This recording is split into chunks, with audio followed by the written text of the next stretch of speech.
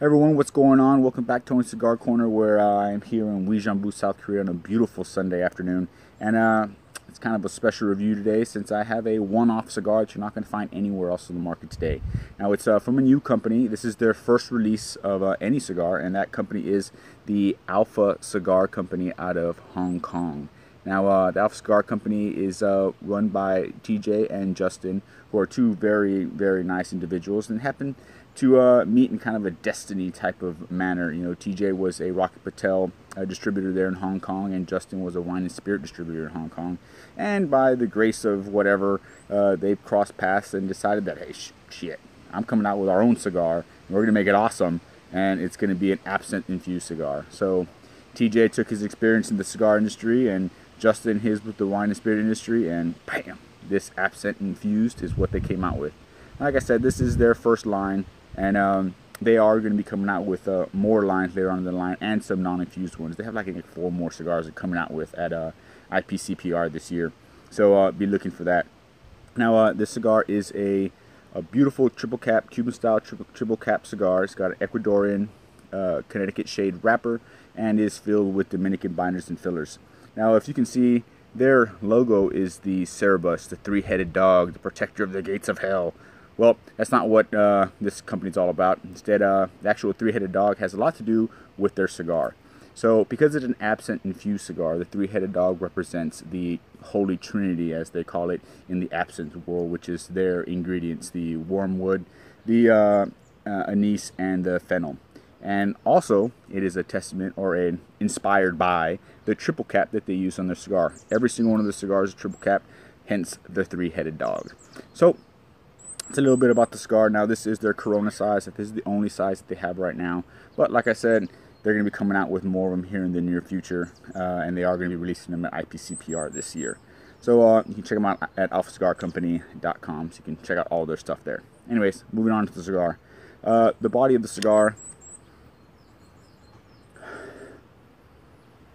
There's a slight sweetness on the body of the cigar. It has a very nice woody, earthy note. Just a slight creaminess, especially on the foot. It is earthy but creamy, and it's a very nice aroma. The thing I like about this is that it is not an overly infused cigar. So, like if you see, you know, like the Drew Estate cigars, the tips are real sweet. The body just reeks of sweetness. And when I talked to TJ, his idea with the cigar was not to have this overly infused cigar. He didn't want one that was going to be like all you taste is sugar and all you taste is sweetness, or whatever the case may be. It wasn't like that. He wanted you to get the overall experience of the actual tobaccos that are inside of the cigar. So to me, I think that's real cool. I'm hoping that it is going to be. I hope the absinthe just kind of enhances the flavors and doesn't really overpower them, because that would be kind of a drag. So let's go ahead and get this guy cut up. I'm using my V-cut today.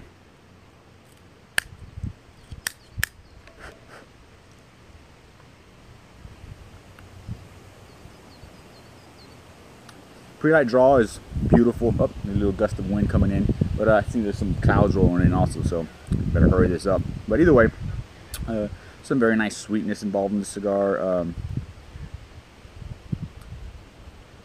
Nice woodiness, some. It's real oily. I can get all the oils on my lip. But the dry draw is rather earthy. There's a slight sweetness in there. Really, that's all there is on there. So I'm going to go ahead and get this cigar lit up and smoked up, and I'll be back in about 5 seconds with the first third and let you know what I'm experiencing. So I'll see you in just a little bit.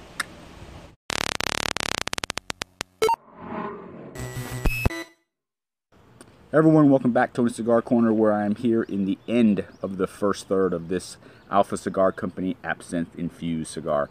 I gotta say, I'm really enjoying this cigar so far. The burn is absolutely beautiful. Look at this. Razor sharp burn lines, densely packed grayish black ash. The draw is beautiful. Huge clouds of smoke coming out with every draw. Here you go.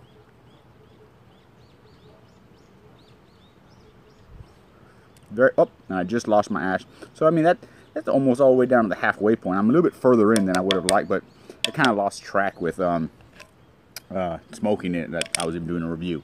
But Note-wise, the cigar is also very pleasant. It's real strong like cooking spice notes on the front end. So it's not like a pepper. It's not like a black pepper or a white pepper or even a red pepper. It's like a cooking spice, like a basil or something. But it's very pleasant on the palate. There's some nice cocoa notes that are on an undertone of that pepper or that spice. There's these undertones of cocoa, maybe even like a chocolate. Some very nice creaminess. Along with the big clouds of smoke, you get this real nice creaminess that washes over the palate, and it lasts very long into the finish. There's also some nice wood that mixes in very nice with the cooking spice. So nice woodiness. The spice goes very well, and then it transitions into more of a, like I said, that cocoa and creaminess that's just really nice on the palate and goes on to the finish. So as at this point, I'm really enjoying it. Construction is beautiful. Flavors so far are very nice. They're a little bit complex, especially on the light. The notes were very complex. They're kind of like, oh, I really couldn't distinguish one from the other because it was just like a big plethora of notes just coming at my face all at once. So it was at first kind of a little bit too much for me, but it did, now I'm starting to distinguish the flavors. It took me a little bit of time to decipher what was going on my palate, but I think I got it now. So I'm going to go ahead and continue into the second third, and then, and I'll be back just here in a little bit because I'm almost already done with the second third anyways, to let you know what I'm experiencing. So I'll see you then. So welcome back. So I'm here at the end of the second third, and there wasn't much for me to smoke before I finished second third, but here I am regardless. And so far, nothing to report. I mean, construction is still going beautifully, still beautifully stacked ash, beautiful burn lines.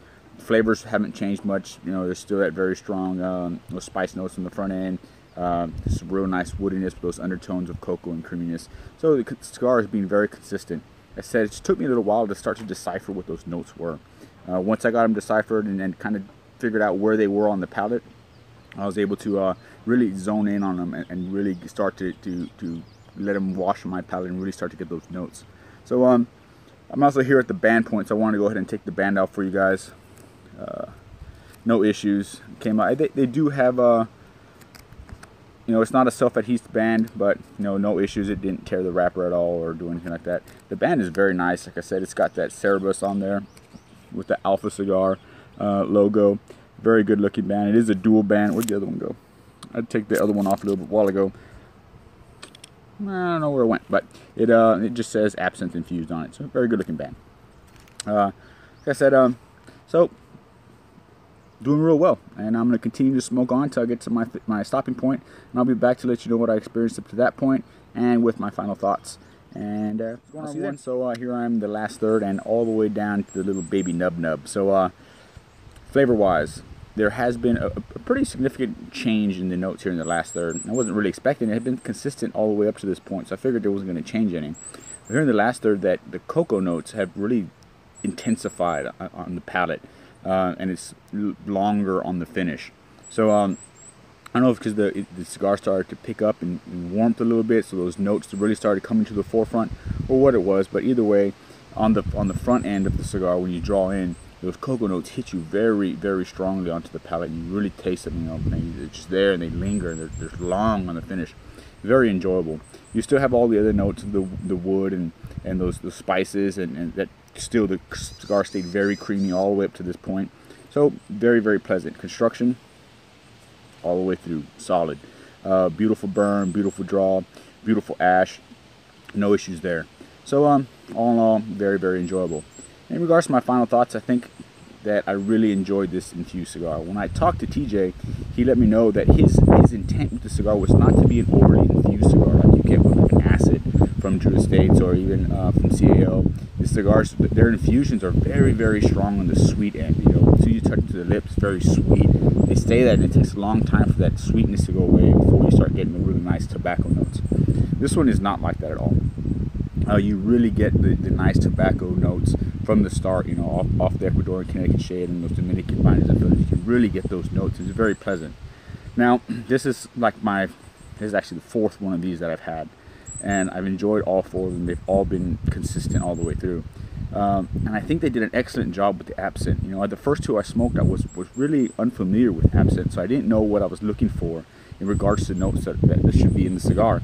So I went and got a bottle of Absinth, my own bottle, and went ahead and drank that mug, and I might have gone too far, got a little tipsy with it, and I enjoyed it. But one thing I started learning about it, I started reading it, and then after I drank it, was that when you take the ingredients of absinthe, the wormwood, the anise, and the fennel, these are ingredients that you find naturally inside of not ingredients, but notes and flavors that you get inside of a cigar. So that wormwood, I think, really enhances the worm, hopefully not the worm, but the woody notes that you get inside the cigar naturally. And the anise, which is also a spice, helps increase those notes inside your cigar, which is why I believe that those spicy notes were very strong in the palate, but it wasn't like a pepper, it was more like a cooking spice. So I think that they did an excellent job in their choice of infusion. And that comes, you know, as a testament to Justin's experience in the spirit and wine industry. So his experience, I'm sure, played a big part in what type of liquor they should be using in the actual infusion. So excellent job with Alpha Cigar Company with their choice of infusion, and I really appreciate the fact that they didn't go overboard with the infusion, and it allowed for those beautiful notes from the leaf itself to be exposed in the cigar. So if you haven't tried these, which I'm sure a lot of you haven't, like I said, Alpha Cigar Company is a newer company, so you probably never heard of them, but check them out on alphacigarcompany.com. You can buy a box of their smokes for about $2.50 a box. I'm not sure if they do singles or 5-packs. I should probably ask and find out, but I'll let you guys know. I'm going to put all their information down in the description section so you can check them out yourself. So once again, this was the Absinth Infused from Alpha Cigar Company. Go out, check them out. I think you'll really like them.